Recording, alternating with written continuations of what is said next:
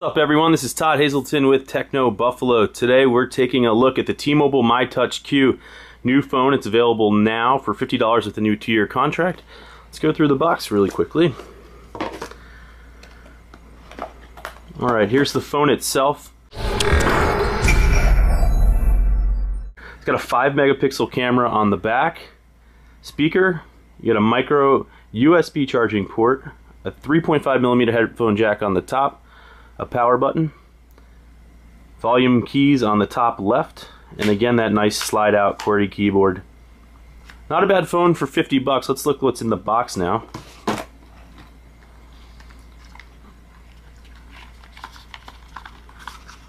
You got the SIM card and all of your paperwork, terms and conditions, and of course the charging cables. So 50 bucks gets you the myTouch Q with the full QWERTY keyboard, a 1.4 gigahertz processor. This is a 4-inch display with an 800 by 480 pixel resolution. Now you'll notice the difference between this and the original myTouch that's also available now is that this one sports a QWERTY keyboard. So you have the option of getting QWERTY or no QWERTY, same price. Great mechanism here, it's really solid. The keyboard itself feels really nice to type on. I was using it earlier. We'll skip this part of the setup. You can see the home screen. The nice weather widget right there. Go through, unique list layout. I'm sure this can be changed. Let's see. Oh, doesn't appear so. Maybe in the settings. Lots of bloatware. T-Mobile name ID, T-Mobile TV. The Genius button, of course.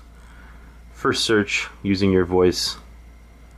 Basically, you can do this on all handsets, all Android handsets at this point, but this will automatically search through Yelp and other restaurants, etc. We won't go through that. You've seen this before, I'm sure.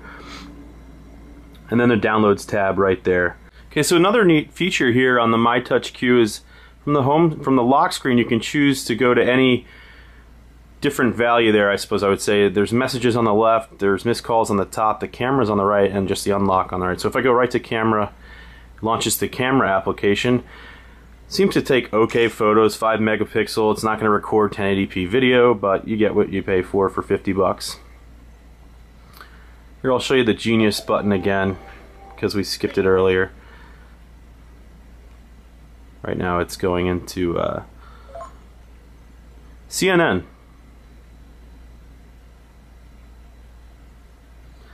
So we just spoke our CNN command.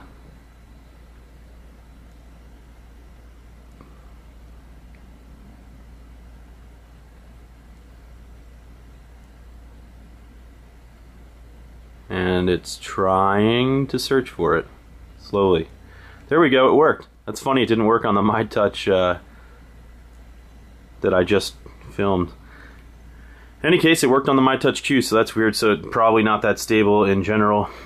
It's a nifty feature. It's not as good as Google search. So this also runs, speaking of that, Android 2.3 Gingerbread. So you're not getting the latest Android ice cream sandwich operating system. That means it's 2 generations old. So for 50 bucks, you're getting something that's definitely not up to date with all of Android. But otherwise, nice solid design. If you want the keyboard, if you want the dedicated camera button, you know, this is a great option, especially for anybody on a budget. So this is Todd Hazelton with TechnoBuffalo.com.